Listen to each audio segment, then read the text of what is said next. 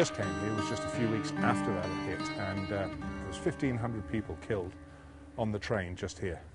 What was very important when we first came here just a few weeks after the disaster was that communities, whether they were a village 100 yards there and to here apart, they weren't communicating because everyone was obviously in their own grief. And so the first thing was we found sport.